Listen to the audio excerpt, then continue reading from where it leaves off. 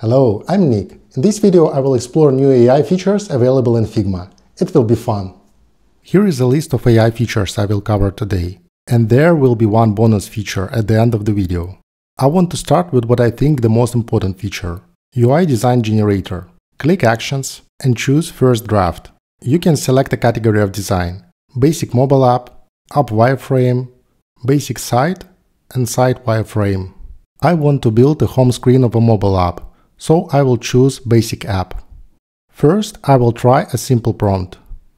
Home screen of a seafood restaurant with a menu.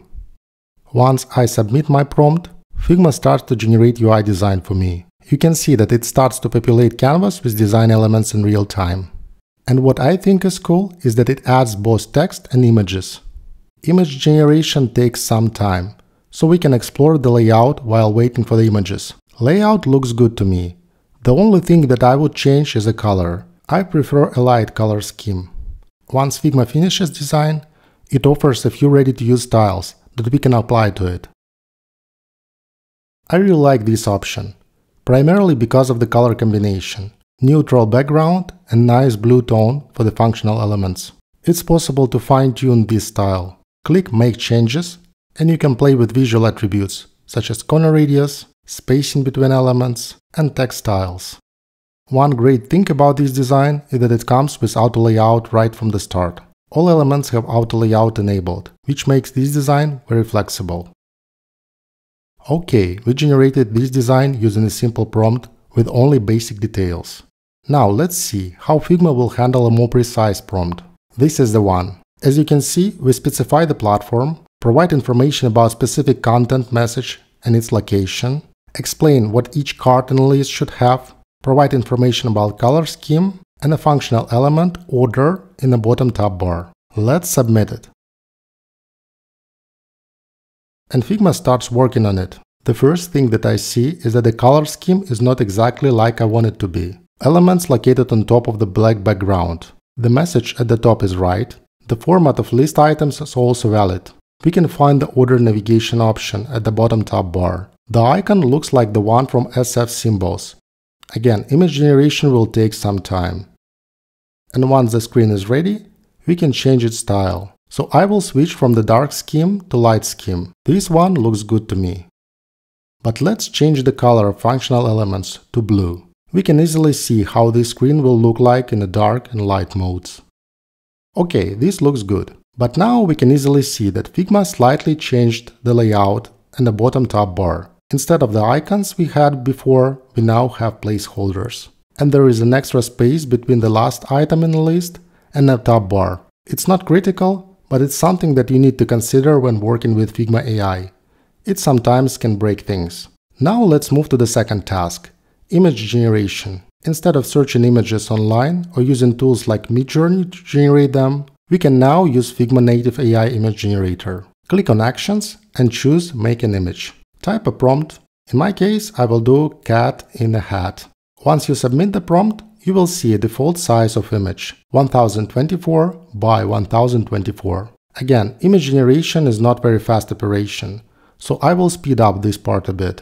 We've got a cat in a hat. Let's change the color of the hat to red. Great, now we have a cat in red hat. And what's cool is that Figma shows before and after images, so we can visually compare them side by side. Removing background is another popular operation, and Figma AI can handle it for us.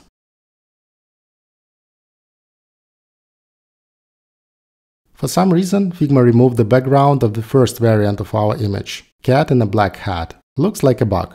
Lastly, let's try to enhance the quality of the image. Zoom in and you will see that it's a bit pixelated. Let's try Boost Resolution action. Looks more crisp now. Okay, we're done with images, let's move to text. And for text I actually will use design we generated before. Copy it and paste on this page. What I want to do is to refine text, make it sound more formal and rich, so our restaurant can be perceived as a place for luxury experience. Click Actions and choose Rewrite to. Select specific part that you want to change. In my case, it will be a description of dishes. And write a prompt. make it more sophisticated. Nice, now our text is more formal. But there is a problem, text truncation. We don't want to have truncated text in our UI, so we can select it, but instead of fixing it manually, we can use Figma AI for that. Select text element, click Actions, and choose Shorten. Figma couldn't fix it on the first try. Let's give it another try.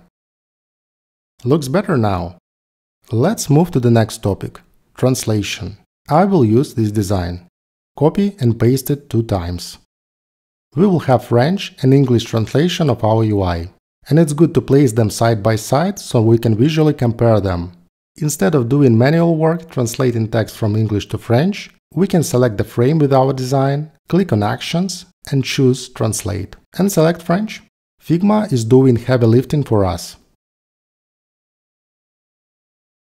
But design is in details. When we're doing a translation, we need to consider local preferences. And when it comes to shopping, in France we use different currency. So let's select content that features dollars, and in Actions select Rewrite this. Type a prompt, change dollar to euro.